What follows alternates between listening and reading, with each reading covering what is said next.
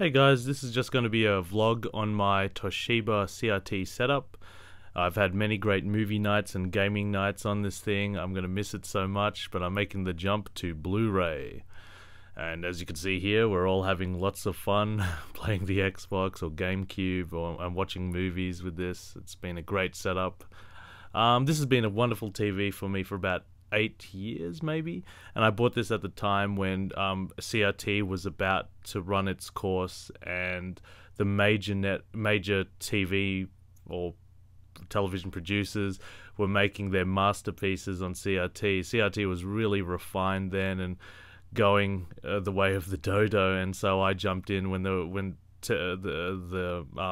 outlets were just trying to get rid of them, and I picked up the Toshiba one over the Panasonic and Sony, which were both very good TVs as well. I think this TV was about $6,000 when it first came out, and I got mine for 2000, just over or just under 2000. Probably one of the best setups you can get for DVD specifically. But I'm making the jump to Blu-ray. Here's just a closer look at it. We got the Yamaha receiver. Unfortunately, this doesn't have any HDMI inputs or outputs, so I'm going to have to upgrade that bad boy as well. These are spaces for accessories. A really good wall unit, this. I can fit all my accessories and gaming consoles in there and still room for more. There was a VHS machine there. Oh, and that's a Marantz DVD player. That's a really good one. I got it really cheap off a friend. Kept in very good condition. Again, a very good wall unit. I can fit so much on there. There's a Toshiba CRT 36SW9UA. There's my Batman Kiyosami figurines decorated there. My brother plays Protoss, so he had to buy Zeratul there. I got to get Kerrigan up there as well. There's Darth Maul. There's the Hellboy Special Collector's Edition toy from Hellboy 2 by Guillermo del Toro. There's Batman from some movie called The Dark Knight, or Batman Begins. Oh, and look at the size of that thing. That is huge. That thing's like 80 kilograms. A real pain to move it around, but it's big, never tires, so you know it's good. This is just a close-up of the B&W 600 series front speakers that I use. Big guns never tire, so I hope to use this well into the Blu-ray days. Blu-ray will probably be the last of the hardware, as Oliver Stone said. There's a shot of my ASW 600, what do you call it, subwoofer. There's my receiver. Lots and lots of cables going everywhere.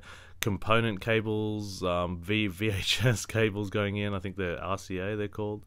As you can see, the TV only has two component inputs, no HDMI unfortunately, and the component, one set goes directly from the DVD player and another set goes directly from the receiver. I could use very high level quality cables, silver cables there. Oh, it's getting really dusty in there. And here we go with the cables directly from the speakers, silver cables into the receiver. I didn't bother with the surrounds. And there's the beautiful Toshiba. Oh, there's Buzz and Woody. They're the original Buzz and Woody dolls from, that are based off the TV show. Oh, this is the catalog that's of the television sets. I don't know how many of you guys do this, but I tend to get the catalog that the product is based on. So, you keep the propaganda, and you get more appreciation for the product if you have these things. It just sort of reminds you of how good that product was when you bought it if you get the propaganda. Every time I pick up an old Nintendo box or a PS2 box, and I look at all the back, and I just remind myself of how great that product was back in the day. And, you look at this catalog and it really reminds you of how great this product really was back in the day, and all the talk about its digital hyper ability and all the rest of it. It's a beautiful looking television set. This is the B&W catalog, Bose & Wilkins catalog, really nice catalog. The first couple of pages show the high-end products. My gosh, I'll never afford those in a million years. There's a Skywalker editing room there. My gosh, look at that rich special setup. This is the setup I try to base mine off as much as possible. As you can see, you got the 600 ones, the fronts, and the CRT setup in the lounge. So I try to base mine on that one as much as humanly possible. Obviously, mine isn't as neat as that.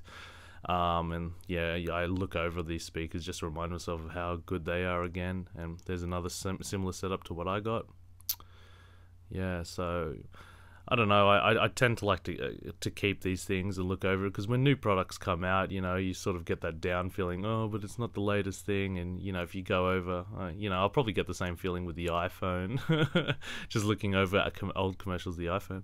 Well, there's my setup, the old CRT. I'll just discuss the bad points of it, I guess. It just doesn't look good online. Like, I've hooked this up, I think, to an Apple television, and it just didn't look good online browsing through YouTube or anything like that, or or websites. It just looked terrible. So it doesn't have that versatility. For what it's built for, DVDs, it is perfect. It's one of the best TVs you can get just for DVDs. The colors are excellent. The viewing angles, you can view it from any angle, and you know, you won't lose any color or anything like that. It's a really good set. I'm gonna miss it heaps. We had great movie nights. Oh, there's a shot of my GameCube there. I love the GameCube, one of my favorite consoles of all time. And oh, well, that's us playing the Xbox. I couldn't get a shot of us playing the GameCube. I'm going to miss this setup. I'm moving to CRT. I have no idea when I'm going to put that front speaker, that big monstrous front speaker. But yeah, I'm gonna miss this setup heaps. Moving over to LED, plasma or LCD. I'm leaning more towards LED, but this was one of the best setups that you could get for DVDs, and I don't regret the purchase. So I guess this video is more for me, just as a celebration as all the fun times it brought me. Thanks, guys. Check out my podcast with David Farrell at www.podmeifyoucan.com. Links will be at the bottom, and you can check out all my other videos as well on this channel or on the website haleystales.com. Okay, thanks, guys. All the best.